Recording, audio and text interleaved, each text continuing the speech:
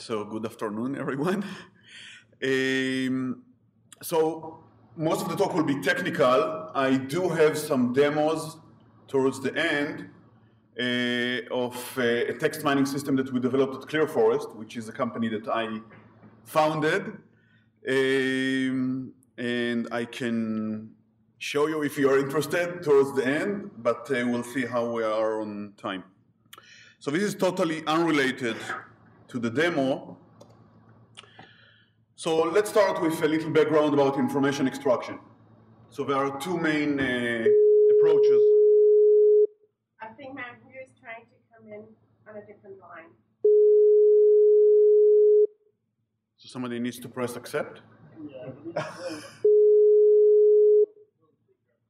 Okay.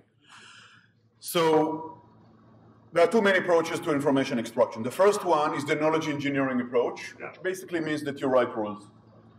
You write rules, and that was the approach that Clear Forest took. We developed actually a dedicated language called DIAL, Declarative Information Analysis Language. It used to be declarative because I was a Prolog person, so the initial version was actually a logical language, but now it's actually much more like a C++ language, object-oriented, etc. But just the name stayed. And the approaches that are based on rule-based systems, in most of the competitions, prove to be the best approaches. We competed in 3 competitions. I told the people in lunch. 2 ACEs, ACE in 2002. So ACE, for people that don't know, stands for Automatic Content Extraction. That's the competition that is administered by NIST, supported by DARPA. And there are universities and institutions, think tanks that participate in it. So the first one was ACE in 2002. So we participated in the English task. There are 3 languages that they do: English, Arabic, and Chinese. So in 2002, we did English, we came number 1. In 2004, we did Arabic, came number 1. And in 2002, we also did the KDD Cup, which was about analyzing PubMed articles to identify when you find new information about genes of the Drosophila, the fruit fly.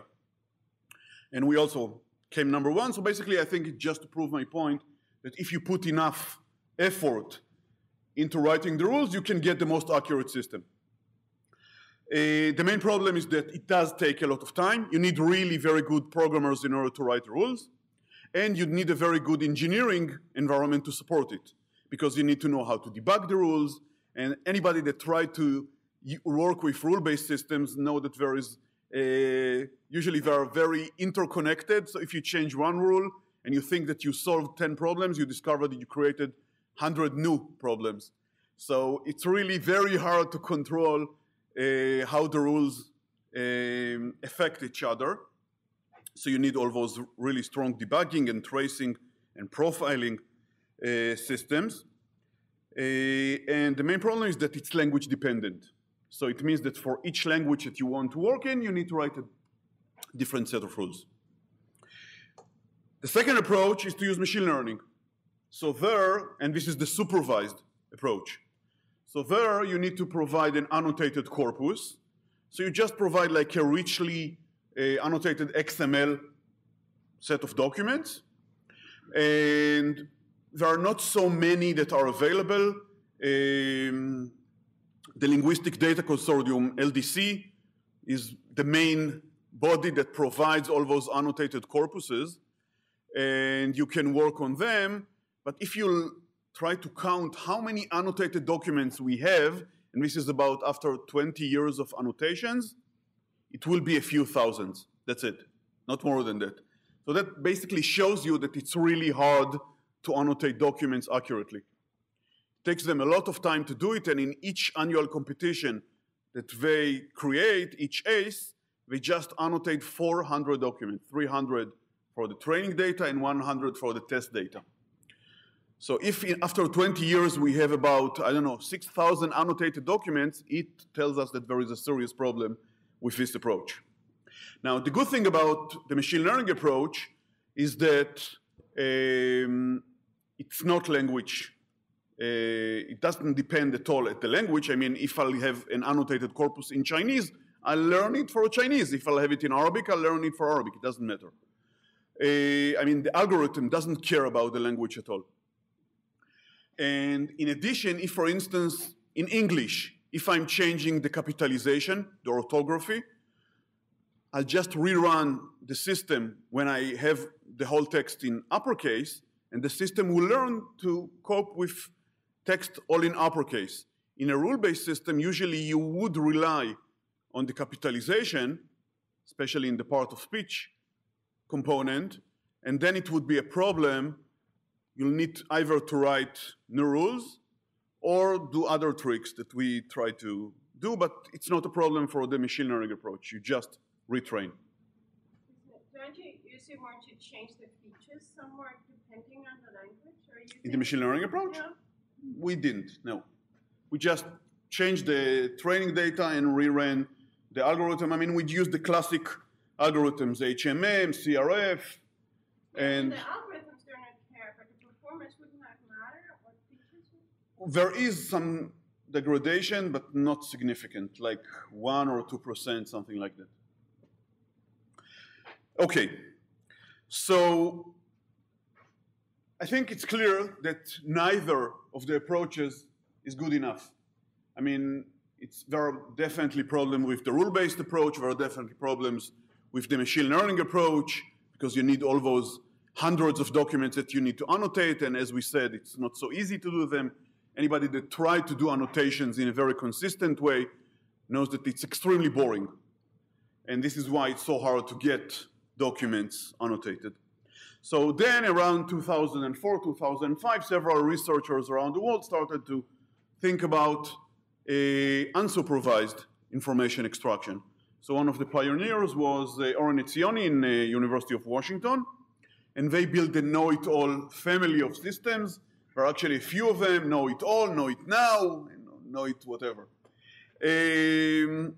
So know it all basically is a system that can learn facts from the web. And I'll show you like 2 or 3 slides about know it all, and then this is just as a motivation for the work that we did. And I'll show you also experimental comparison between the results of the know it all people and the work that we did. So the main thing for know it all initially was just to do entity extraction, basically to create semantic lexicons out of the internet.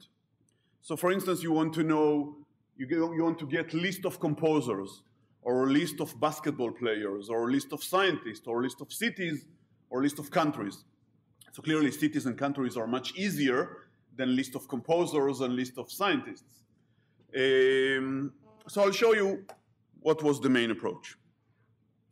So I'm actually jumping to the next version of know-it-all because, as I said, the initial version was just entity extraction. The new version that we compared against is the one that is able to extract relationships between entities. So basically, it's built on top of the entity extraction component. So think about it as working like in 2 passes. The first pass, you identify the entities, and then you try to correlate between the entities. So they used what they call generic patterns. So they are hard-coded, and that's the main disadvantage that we try to fix. It's hard-coded, and they're not so flexible. So for instance, for acquisition, they use things like noun phrase was acquired by another noun phrase, or noun phrase's acquisition of another noun phrase, and there are some patterns for mayor, that a person is the mayor of a city.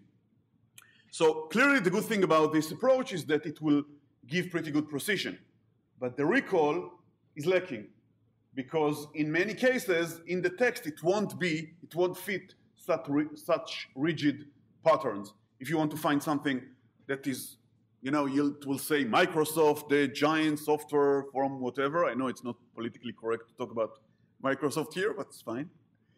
Acquired another. So you'll have so many words in between, those patterns will not catch it. So this was our motivation, basically to use pattern learning to try to get a system that will have the same precision, but much better recall. Okay, so that's what I'm going to talk about.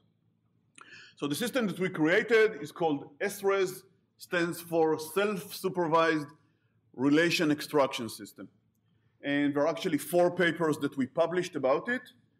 First one was in ACL, 2006, then in EMNLP, 2006, then some European conference, Intelligent ISMIS 2006, and finally in ICDM 2006, just a month ago in Hong Kong.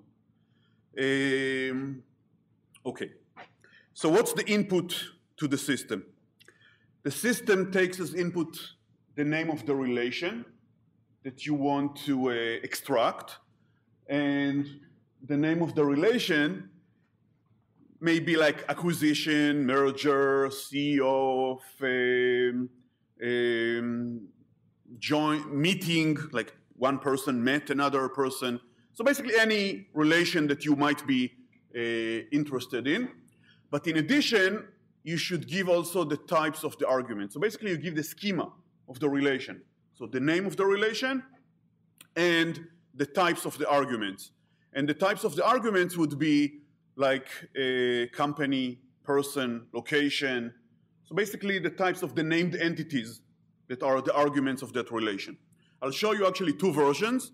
There is one version that relies just on a shallow parser that extract noun phrases, and a version that relies on a named entity recognition component.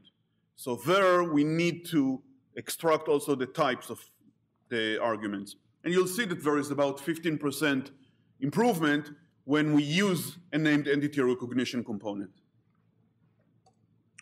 So here is the architecture of the system. So I'll explain the architecture, and then later we'll go deep into each of the components of the system. So as I said, the input is a set of keywords that basically describe the relation. In many cases, it can be just one keyword, like acquire or merge. And that basically will use WordNet to find synonyms. And from that, we will start to build our corpus. So we will build the corpus just by we use the Google API to get the sentences. Major problems with it. I don't know if there's somebody that works around it, I'll be happy to talk to them, because it has like so many problems that we had to find some workarounds around it. Anyway, so as I said, we get the keywords, we get the types of the arguments of the relation. We get all the sentences that contain one of the keywords of the original set. So if it was like merge, we would find all the ways that you can put merge, merger, merged, and we will try to find all the sentences that contain any of the words. So this will be the initial corpus, basically sentences that contain one of the words in this initial keyword list, okay? And then the next step is to find seeds. So in order to find the seeds, we used the same generic rules that are used by know-it-all. The good thing about those patterns is that they have very high precision. So for instance, X acquisition, or basically we'll plug any verb inside of another noun phrase, and we will then get pairs of entities that have this particular relationship between them, okay? Now, we take only the top 10 pairs, so we count how many times we found each one of the pairs inside this corpus. And we take the top scoring pairs, and those pairs would be our seeds. I'll show you an example. What are the seeds that we got for the acquisition relationship?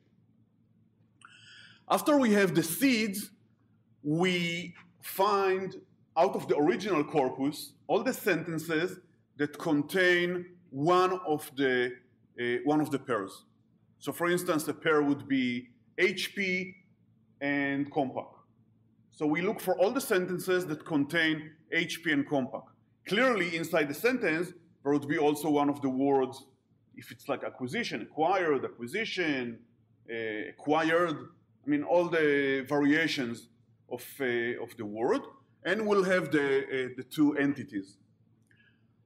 So based on this set of sentences that contain the 10 pairs, usually would have like several dozens of sentences for each one of the seeds. So we will have a corpus of about 200 sentences, 400 sentences, something like that. And based on this corpus, we start the pattern learning process. Then we actually identify all the patterns that we have between the pairs of entities. And I'll show you exactly how we do the pattern learning.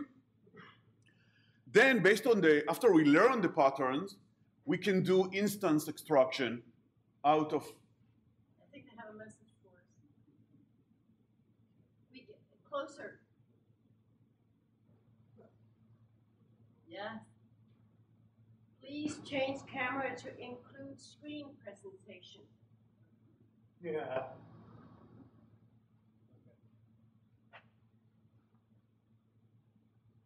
Are we fine?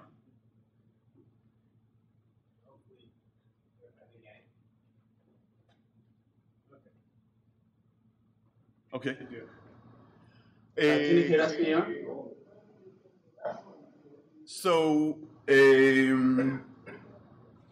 So after we have the patterns, we can use the patterns actually to go back to the original corpus, that one that contained, in some cases, millions of sentences, and we extract out of the original corpus all instances that match one of the patterns.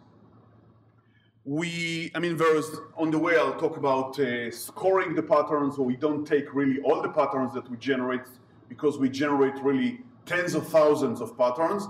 We just take like the top scoring 300 patterns, and we use those 300 patterns to extract all the instances. Then after we get all the instances, we use a predicate independent classification component to give a score to each of the extractions, to each of the instances. And based on that, we score all the instances that we have. This actually enables us to decide what is the threshold that we want to use. And of course, if we'll set a very high threshold, precision will be very high, but recall will go down. If we will go lower, then of course recall will go up, precision will go down. So I can actually draw the precision recall graph just by changing the parameter. What is the threshold that I'm using for scoring the instances? And I'll show you those results when we compared it to the performance of the know-it-all system. So those are, for instance, the seeds that we used for the acquisition relationship. I mean, it was generated automatically by the system, and you can see it's pretty good. The only thing that actually didn't work so well is this one, because it got also the San Francisco based, which is probably something that we should have gotten rid of. We didn't. But other than that, looks pretty good. Okay, so let's focus now on the specific components that we have inside the system. So the first component that I'm going to talk about is the pattern learning component. So we have all the sentences that contain the pairs that we built. Like for the acquisition, you saw the top 10 pairs that we used. And what we need to generate now is a set of positive examples and negative examples for the pattern learning process. Why do we need the positive and negative? Basically, to score the patterns, because we would be interested in patterns that cover mostly just positive instances. But it's very important that the patterns will not cover any of the negative instances. So positive instances, that's easy, right? We can just take the sentences that contain one of the pairs and generalize it into some positive pattern. But how do we generate the negative ones? So there are all sorts of ideas that people try to use, and we used some new ideas that we came up with. So I'll talk about them in a minute. So this is how we generate the positive instances.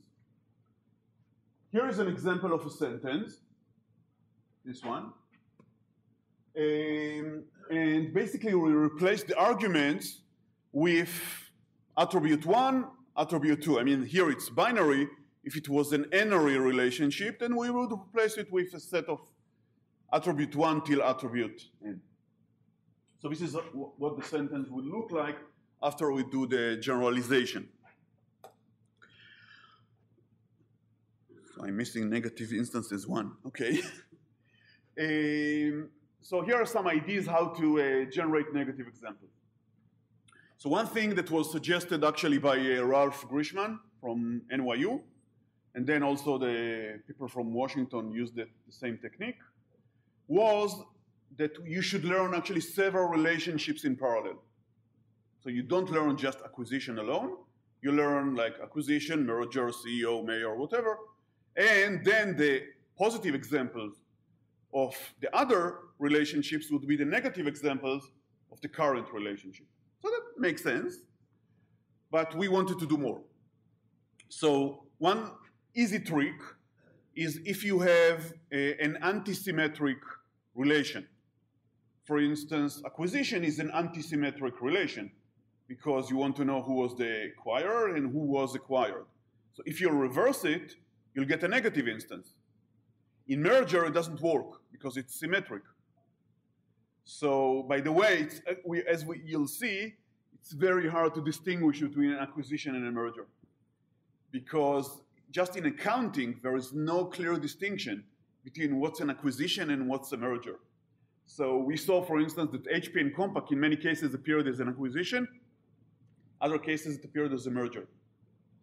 So that definitely sends the system into some problems.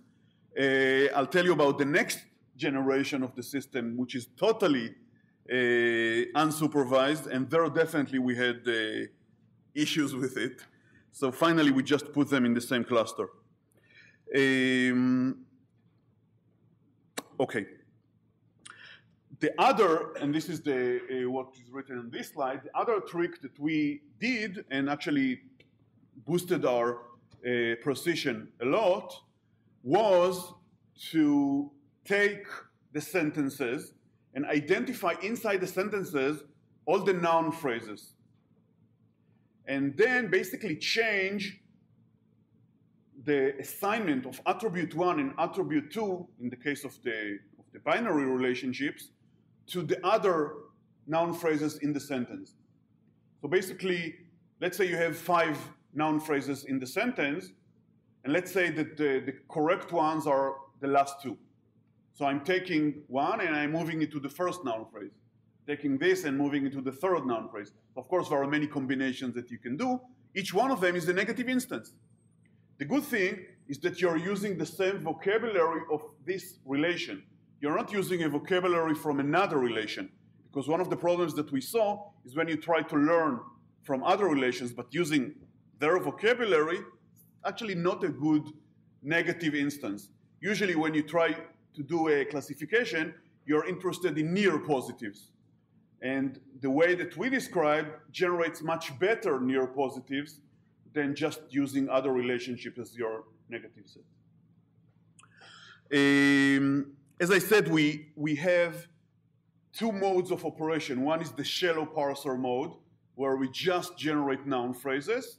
And the other mode is a mode where we also do the named entity recognition. So if we have the named entity recognition, we will change a company for a company and a person for a person. If we have the shallow parser mode, we will change a proper noun for a proper noun, a general noun phrase for a general noun phrase. So basically, we keep the typing scheme to try to be as near positive as possible.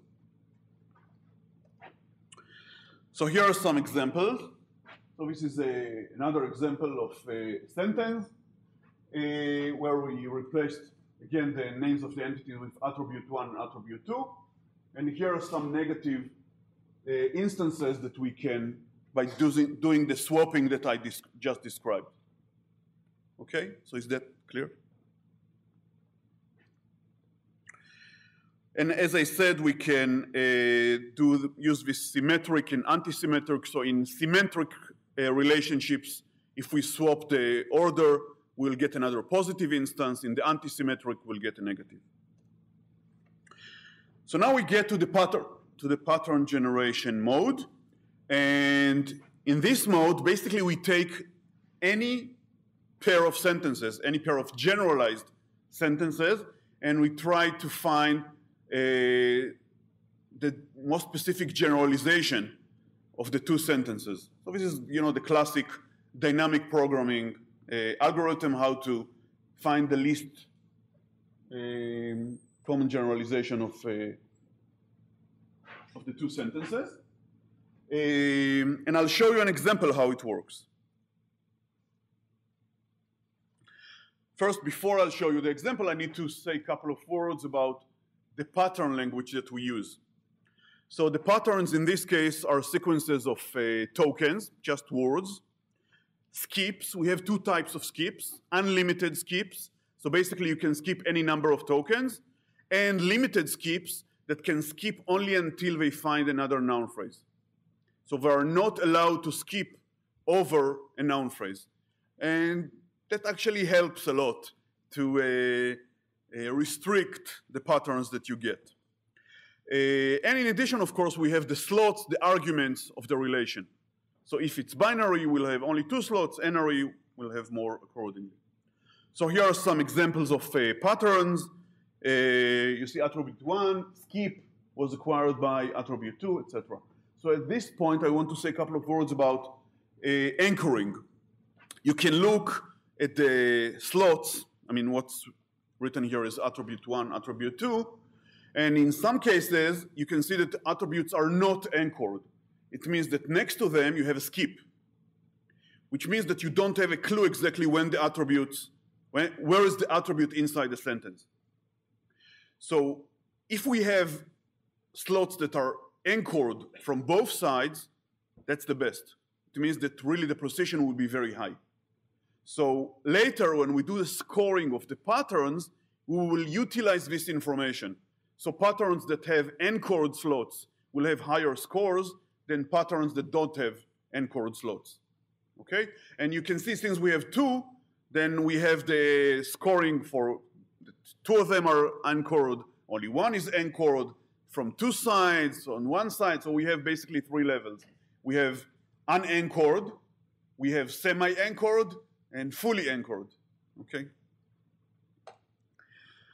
So we talked about the generalized function, and basically to do the dynamic programming, I just need a cost function to define what would be the cost of matching any 2 elements. So of course, if the 2 elements are identical, the cost would be 0, and then we have other costs that really doesn't matter what is the exact cost function, as long as qualitatively it maintains the relations that we have here.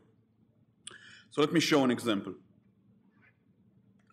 So this is the first sentence. Towards this end, argument 1, attribute, doesn't matter, in July acquired argument 2, and then earlier this year, argument 1 acquired argument 2. Okay, so you see it's similar sentences, but not the same. So toward here in the first sentence doesn't match anything on the second sentence, so we have a cost 2. Then earlier here doesn't match anything again. This matches this, so it's cost 0. And of course, argument 1 and argument 1, of course, always need to be matched to each other. They cannot match anything else. It's an infinite cost. And based on the dynamic programming, we find that this was the best match. And yes? But how do you decide in the cost and the dynamic programming, where is in July 2 times as expensive as towards? Because it's 2 words. In and July. Yeah, I probably should have put it in 2 lines. Okay. So So this is like the pattern that we will get. And now you can do pattern simplification, because 2 skips is 1 skip. I mean, doesn't make any difference. And clearly, when you have a leading skip, you're also not interested in it, because inherently, any pattern, you'll have a leading skip. So you don't need this. And in addition, that this is like a stop word, so we can just remove it. And basically, the pattern will start with the comma here. So that would be the pattern that we got from the previous 2 sentences. Questions about this? After we have all the patterns that we generated, yes? So you do this pairwise for all pairs? Yes. That's the old version. In the new version, actually, we took one of the classic data mining algorithms, the a priori algorithm, and we did it in a different way, much faster. It's actually more sequential patterns, and that gave us a huge boost in performance. One of the things that we do after we generated the patterns is to look at the pattern and see if one of the original keywords is maintained in the pattern.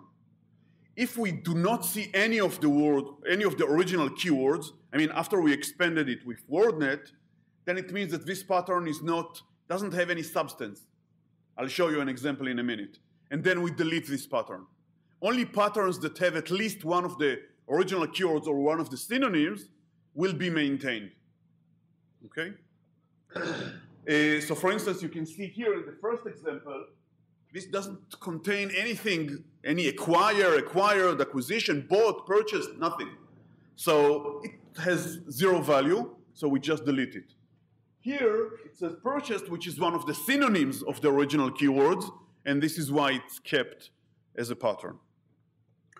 And now we do the scoring of the patterns. We have positive and negative examples. And I mean, the formula doesn't matter so much. We played with different types of formulas, how to do the scoring, and it didn't make such a difference.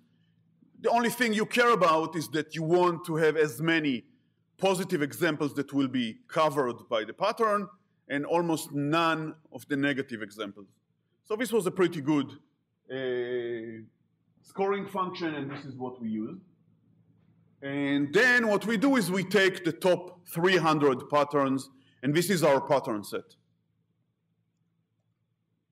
So here are some examples of patterns that we found. This is like for inventor, that X invented Y, which is not such an easy. I mean, here, the initial version was written in Perl.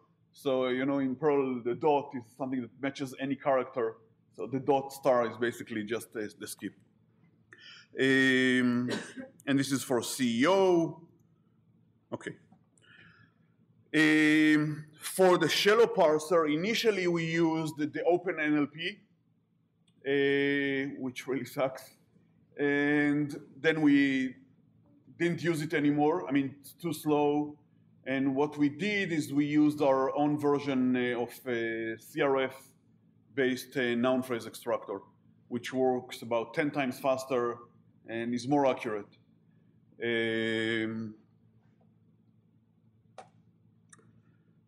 So let's summarize where we are now.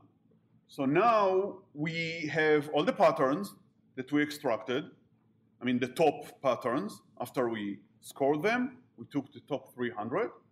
We went to the original corpus that in many cases contained around 1 million sentences, and we pulled all the instances that matched one of the patterns. Now we want to score the extractions, because some of the extractions will not be correct. So we want to rank also our extractions. And for that, we wanted to build a classification model.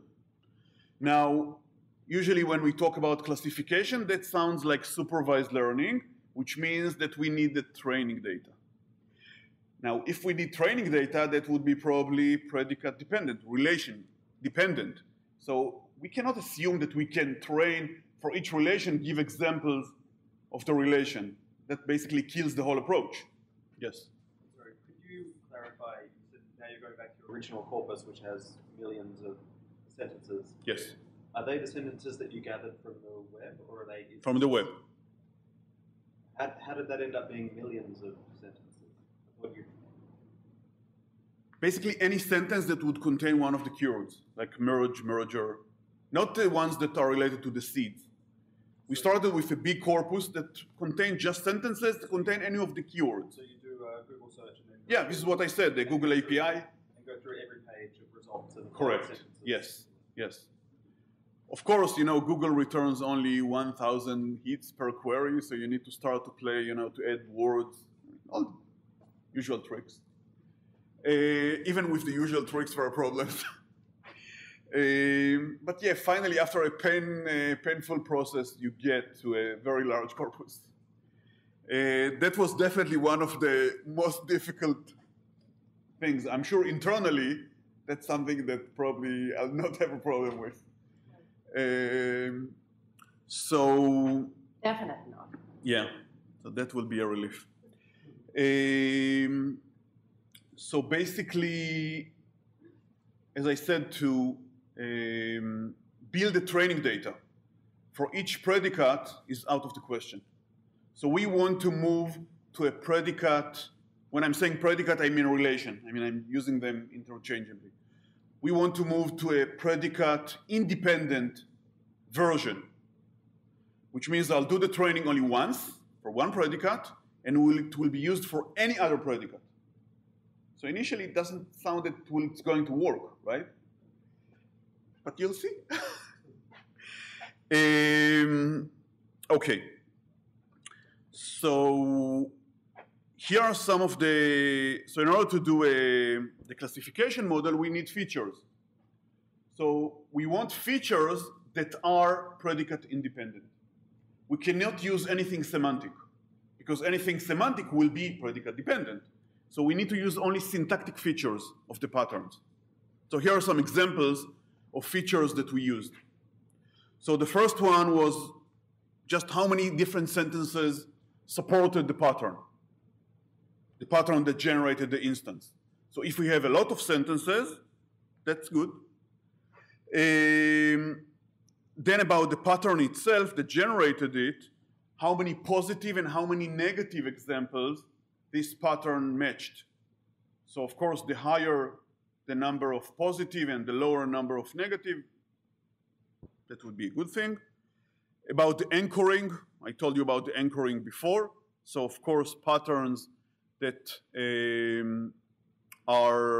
have only slots that are fully anchored would be better than pattern that includes totally unanchored slots. How many non-stop words the pattern have?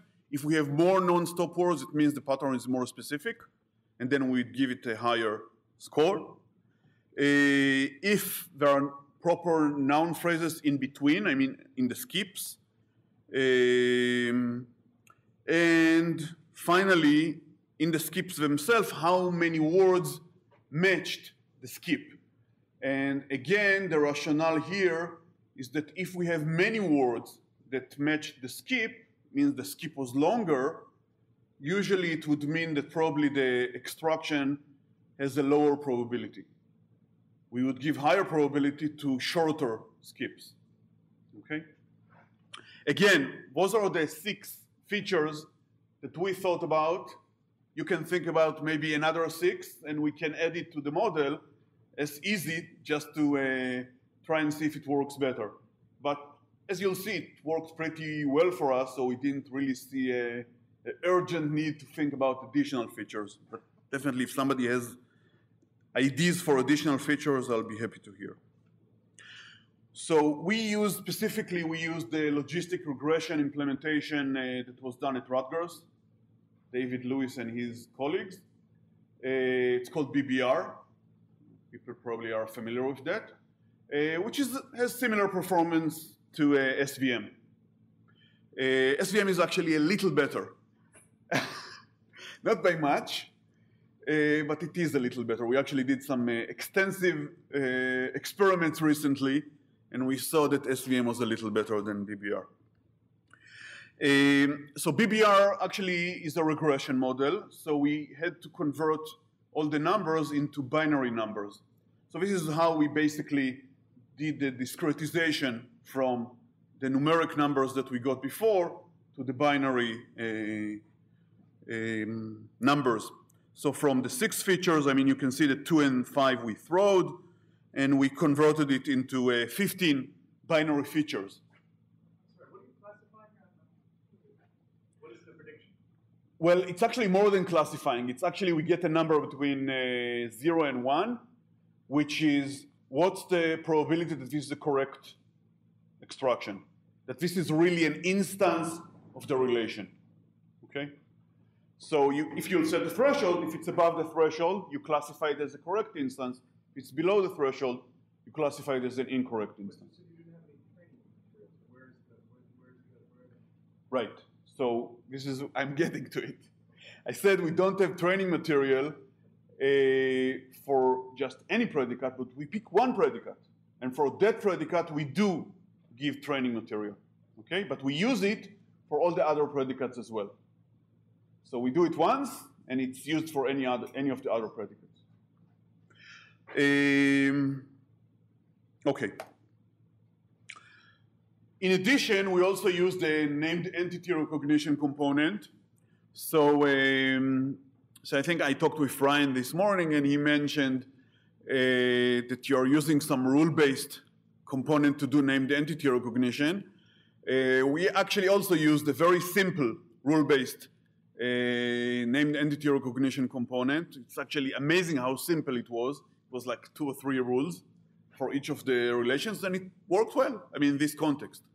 We do want to do some other experiments where we don't use just this low-level rule-based component, but also like CRF and the better models for entity extraction. So we used this very simple component. In this case, for the relations that we picked, we just used it for person and company. So those are the only types that we are able to recognize. Of course, if you want to support other, you'll need to write specific rules or train on those entities, those types of entities. Okay, so I mean, it's not really important, the specific scores of the named entity recognition, but the main thing is we converted it into one additional feature. So previously we had 15 binary features, now we added another feature, and that created a better classification model. Okay, so one of the major questions that we wanted to explore was really, can we train on only one predicate, and can it be used for all the other predicates? So that was one of the key questions that we wanted to check. And what is the benefit of using the named entity recognition component? So the 16 features rather than the 15 features. And then, of course, to see if we are any better than the know-it-all system, the know-it-all that was adapted to extract relations, not only entities. So they actually had 2 versions. They had the original know-it-all and an improved version called know-it-all PL that was also able to learn patterns. So remember, initially when I started to describe know-it-all, I told you that they have only a very limited set of very rigid patterns. So they extended it by learning patterns. And you'll see all the results here. And the last question that we wanted to ask was, what is the true recall of our system? That's a problem, because all the time we just talked about precision. But to measure recall, that's pretty hard. Like if we have a corpus of 1 million sentences, I don't have slaves that can go over the 1 million sentences and tell me what are all the extractions that you can get out of it. So measuring recall is almost impossible. So we still found a hack how to go around it. What we did is there is a commercial database called the Platinum something that I got from my friends from NYU, and they have the subscription, and they gave me all the mergers and acquisitions in 2005 and 2006 when we ran it. And then I could actually compare, at least get an estimate for the recall in the following sense. I took all the list, and there were like, I think 40,000 mergers and acquisitions just in 2005. It's amazing. So we went over the list, and for each one of them, we looked if there is at least one sentence in the corpus that contains both arguments. Now, we didn't look if it's really a true instance of like acquisition. The only criteria was if I have a sentence that contained those two arguments. So basically, we're actually being too harsh on ourselves, but that was the experiment. So if we managed to extract that instance, then we got 1. If we didn't manage to extract it, we got 0, and basically this is how we measured the approximate recall. Okay? Question? Sure. Suppose there was a merger. You found one instance, but actually 10 instances of 10 different news articles about this merger. You found one, you are happy. Yes. But it could be that your recall is only 10%. Correct. That's the difference between a classic information extraction system and a web extraction system. This is what we are comparing against. A web extraction system, you just care to find at least one instance of each event or each relation. Maybe it appeared 20 times, I don't care. If I picked once, it's good, because basically we just want to collect facts. So if the fact appeared 20 times, but I identified it only once, that's fine. I mean, maybe if you want to find all possible instances, that's a different problem. Then it's a classic information extraction system. But in this context, we are interested mainly in building a database of facts. We're not interested in finding the true recall of a true information extraction system. Although I must say that don't think that if it was 20 that we found one. Usually we found like 16 out of the 20. So it's true that we didn't do the full measure, because for that I will need all those slaves to go one by one. And unfortunately I don't have them. But based on a very small number of experiments that we did, we get pretty good recall. So let's talk about how we do the training. So we picked one of the relations. We ran that relation over like 1,000 documents. 10,000, sorry. 10,000 sentences, not documents. 10,000 sentences. And from that we got something like 200 or 300 extractions. And then manually we went over the 300 extractions and said yes or no. Is it the correct instance or not? And this was our training data.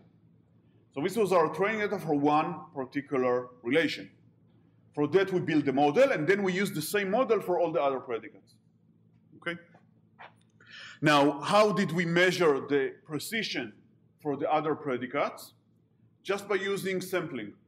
Let's say that we extracted 10,000 instances. We picked 200 out of the 10,000 instances and manually checked if they are correct or not. Okay, I think I talked about that. So here's a sample of the output of the system. So you can see here, this is like HP and Compaq, and you can see all the sentences where we extracted. You can see the merger and acquisition is written in all sorts of different ways, and all of them appear. Is that a good thing that it appeared? Okay. So let's talk about the cross-classification experiment. So here, in each case, we used here the predicate that we used to do the training was acquisition, and you can see the results when we use this as a model on all the other predicates. And this is when we used a merger as the training predicate, and the result that we get on all the other four, I mean, including also merger. So you can see that qualitatively, it looks very similar. I mean, of course, there are some differences, but it looks similar enough. And we got the same performance when we used any of the other 3 predicates. We had 5 predicates in all: acquisition, merger, CEO, mayor, and inventor. Those are the 5 predicates that we tested it on. The X is the number of extractions, number of instances that were extracted.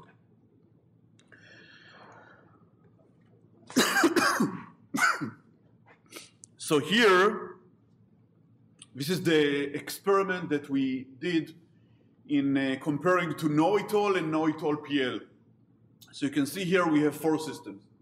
So this is know-it-all, know-it-all PL, the original version of SRES when we did not use the named entity recognition component, and here when we use the named entity recognition component. So as I said, we get a precision recall graph just by varying the threshold. So we have all those instances that get the scores, and we just vary the threshold, and this is how we get the different points. And you can see that pretty much this version was the best. I can tell you that in most of the predicates, on the same precision level, our recall was 3 times better than the know-it-all system. 3 times better, that's a lot. So it means that we found like 8,000 extractions rather than 2,500. So that's pretty major. It's not, we're not talking about like 1 or 2%, and at the same precision level. So these are for the other predicates of CEO of and mayor of, and this is for inventor. By the way, you see for inventor that we don't have the named entity recognition component. Yes? Did you get the code for know-it-all to rerun their experiments on your? No, they ran it. Oh, okay. I mean, we shared the sentences, and they ran it. Oh, okay, fine. Yeah. It was a true collaboration. Okay. Yes. So anybody has a guess why we don't have the SRES with named entity recognition in the inventor case? I mean, I showed you 4 graphs in all the other cases, so why am I showing you only 3 here? One of the arguments isn't a named entity. Right. I mean, for invention, we don't have the capability to identify that it's an invention. I mean, we don't have a named entity recognition that is capable to do it, so this is why we didn't have this. Yes. Okay, so in general, why is our system better than know-it-all? So we actually try to really understand better when is it working significantly better and when it's similar. So what we found is that if there is a lot of redundancy, if there is a lot of redundancy, then know-it-all is doing well too. This is actually, it relates to I don't know, your question. Because if they were able to find 1 instance, even if you had like 20 instances, and they found only 1 out of them. So if we had a lot of redundancy for the specific fact, usually they were able to pick it up too. We were able to pick it up even if the redundancy was very small. So for facts that were very widespread, very well known, know-it-all picked it. For facts that were little known, we were able to pick it much more than they were able to pick it. So if you think about it like for intelligence purposes, usually you'll have the interesting things only once. And that means that something like know-it-all probably will not be good for that. Now, the main difference, of course, comes from the pattern learning component. In their system, they used a fairly simplistic pattern learning. We used a more elaborate pattern learning. And this is why we were able to find many more instances than the simplistic approach. So this is, you can see the redundancy here. You can see that for mayor, the redundancy was very high, and this is why know-it-all did almost comparably to our system. And for acquisition merger, the redundancy was much lower, and this is actually where we excelled in comparison. So I told you about exact name of the subscription is the SBC Platinum. This is where we got all the acquisitions and mergers from. Talked about that. So you can see here that if something appeared only once, then in merger we're able to get it 50% of the time. In acquisition, only about 38% of the time. And as we get to like 8, we are able to get to higher than 80% recall, which is not bad. I mean, for many of the facts, many of the well-known facts, they appear like hundreds of times. So here 8 is usually something that is not very well known. Okay, so here are the conclusions. Let's talk a little bit more about actually the future plans, which I think would be more interesting. So one of the things that we're working on now is extending it to n-ary relationships rather than just binary. And in addition, we want to move to a totally unsupervised mode. Remember, the input in this case was the name, several keywords that describe the relation, and also the schema, like how many arguments and what are the types of the arguments. So in the next version, this was actually the paper that we published already in ICDM, we started with just a corpus, with nothing. And we tried to identify first the names of the relations, and then later learn for each of the relation, use SRES as like a subcomponent. So we have basically 2 phases. The first phase is relationship identification, and then relationship learning after we identify the relation. And it worked so-so. I mean, we're definitely not there yet. It was interesting enough, I guess, to get accepted, but there is a lot of work still that we need to do in order to get to a real commercial system that will be useful. I mean, when it's totally unsupervised. I think for SRES, it works pretty well. Definitely there are ideas how to improve it even more. Now, I don't know if I have time for demo or... I'm sure that actually a lot of people have other meetings, unfortunately. Okay. So at those, I think we should take some questions, and then maybe if somebody wants to see a demo, they can stay afterwards. Okay. Because otherwise, Sure. I'm afraid we should. But let's start out by thanking the speaker at least. Question? Yes. You may have mentioned this. When you train your classifier, this syntactic classifier, which one did you train it on? Which predicate? Like you said, Well, we tried all of them. And so did you end up picking one? Or? Yeah, I mean, for the final experiments, we picked acquisition. That was actually your least frequent in the data sets? Yes. Less redundant. Right? Least redundant. So do you have any indications? You mentioned you just trained on one particular relation. Right. And a lot of these supervised algorithms, like logistic regression, you know, have a tendency to overfit to a specific domain or a specific problem. But it doesn't seem like it's happening here, right? Because it was purely syntactic features. It had nothing to do with the semantics of the predicate. I mean, if the features would depend, you know, on the specific wording, then it would be horrible. But we basically look just as the structure of the pattern, you know, like how many words match the skip and how many non-stop words I have inside the pattern.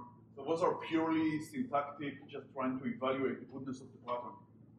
And that's pretty general. This is why I think it was good for all the other relations. Did you try using maybe a little more lexical features and then seeing it overfit? Or? No, we didn't. No. But did you ever also try to throw in 2 training sets? I mean, since you're going to use the same classifier and everything at the end, why didn't you train in both acquisition and merger? That's possible. I mean, you have the data. I do. That's possible. So is your approach applicable to other domains, in a sense, your text is basically business news. Is there any kind of property in business news, for example, the uniqueness of HP and Compaq, that lets you learn new patterns? Could it be that if you use it on other kinds of news with words which appear very, that in politics, you have names of nations, and you have many false positives like Israel and the United States may appear in so many contexts, not with a particular predicate, with many other predicates which are completely unrelated. Could it be that your system will mislearn something? Yeah, it might be. It might be that there will need to try and use other mechanisms in order to. But remember, we are starting with sentences that contain one of the variations of the original relation. So the fact that Israel and the US appear in so many different contexts is not such a big problem, because I'll pick only the sentences that will contain, I don't know, let's think about the relation.